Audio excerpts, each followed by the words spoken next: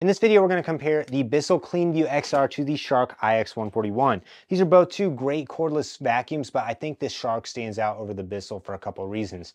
The main thing the Bissell has going for it is the fact that once you press the trigger, it'll actually keep vacuuming until you let go of it, and it starts and stops really fast. It also has a removable battery and 3 levels of power.